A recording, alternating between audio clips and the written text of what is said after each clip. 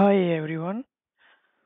Today I will show you how we can reverse or change the head and tail position of a branch in Aveva E3D. If you select this one, this is showing the head position and this is showing the tail position. We can check by command also. Click on branch, type here QHref TREF. It's showing here href head. It's showing the T. This is the head one. And tail position TREF.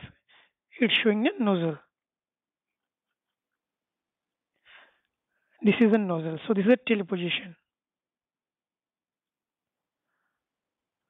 You can check by command also.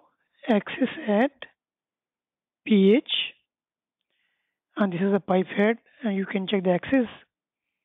And it show XY position in the model. So now you click T pipe tail and this is a pipe tail. So now we will reverse this one. Click on branch. Here you have to click on manage and then click on reverse. And now we will check here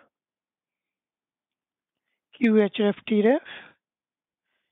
You can see that now previously tail ref was the nozzle. Now head ref is the nozzle and tail position is the TREF. Now if you put here axis at PT, you can see that now head changed to tail and tail changed to head.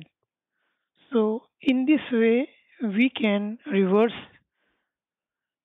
the head and tail position of a branch in Aveva E3D. To change the head and tail position is totally the flow direction. If the flow is coming from this vessel now, it is coming from the vessel and going to the line. So this should be the head and this should be the tail. If the flow will come from this line to this vessel, then this will be the head and this will be the tail.